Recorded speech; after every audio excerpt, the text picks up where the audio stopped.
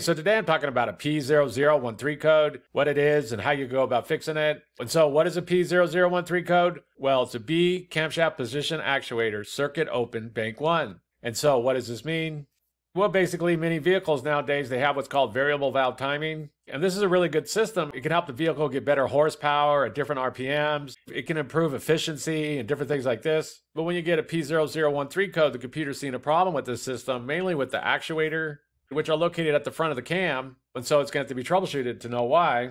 And if you have a V6 or V8 engine, the engine's going to have two banks. Bank 1 side of the engine is always the side of the engine with the number 1 cylinder. So if you Google your engine and like cylinder location or firing order or something like that, and you locate the number 1 cylinder on your engine, since there is differences, then that side of the engine is going to be bank 1. If you have a 4-cylinder engine, then there'll only be one bank.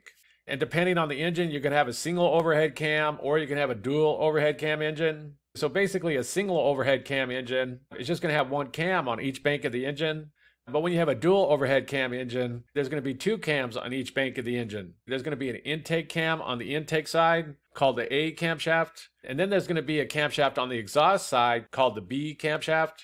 And when you get this P0013 code, if you go and locate bank 1 side of the engine, the B camshaft is going to be located on the exhaust side. And one thing to note whenever you're dealing with variable valve timing is be sure that the oil is at the correct level, that it's not low or anything like this. Also be sure that it's not really dirty, because oil flows through all the variable valve timing components and it works from oil pressure. And if the oil's low or if it's really dirty or something like that, they can throw off these variable valve timing systems. And while this P0013 code does point more to like a wiring or circuit problem going on, just keep in mind that if there is any kind of issue going on with the oil, it can throw this variable valve timing off. And so what would be some possible causes of a P0013 code?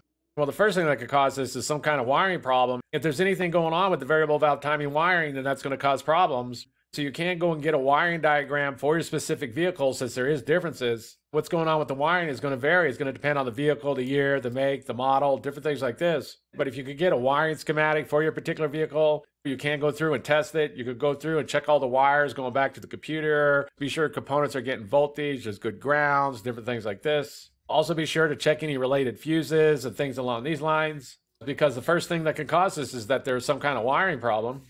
The next thing that could cause is that there's some kind of issue going on with the actuator, sometimes called a phaser. And this is going to be located directly at the front of the cam, and it's going to be what the timing chain or timing belt is riding on.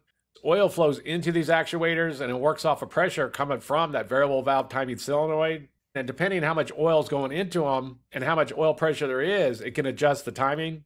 And so for that reason, the next thing that can cause this is the variable valve timing solenoid going to that actuator.